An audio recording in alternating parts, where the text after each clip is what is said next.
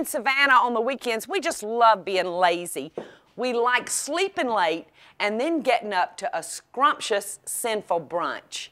And today I'm going to be working with different types of sweetenings.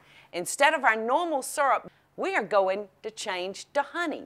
And I went on a field trip to find out how these bees actually make the honey, and it was so fascinating.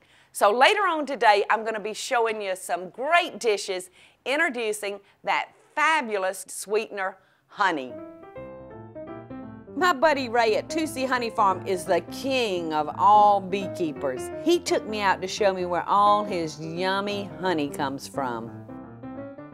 Well, let's take a look, and I have to tell you, I am a little scared. All right. But I'm gonna... What we do is, we put a little smoke in the hive.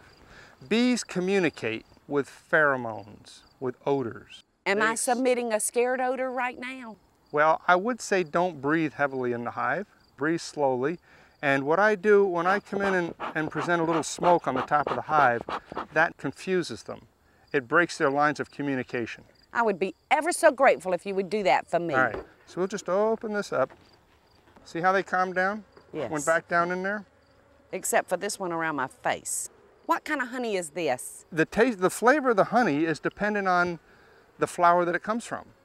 For instance, Right. if you take buckwheat honey, that's very strong. Clover honey is very light. The flavor tends to be stronger as the season goes on, a lot like maple syrup. With maple syrup, the first flow is the lightest, the last flow is the heaviest, and the strongest in flavor. Well, tell me, when you buy honey that has the beeswax in it, Yes. Now are you to eat that, or do you chew it and get out the flavor, or is it just there to keep the flavor going? What's You can eat the point of whole that? thing. The whole thing is edible. You can chunk this up and barbecue with it. You can put it on a pork loin for the last few minutes of the baking cycle.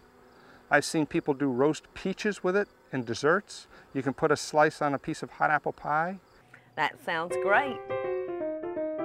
Well, Ray, let's head back and get some honey, because I gotta start cooking.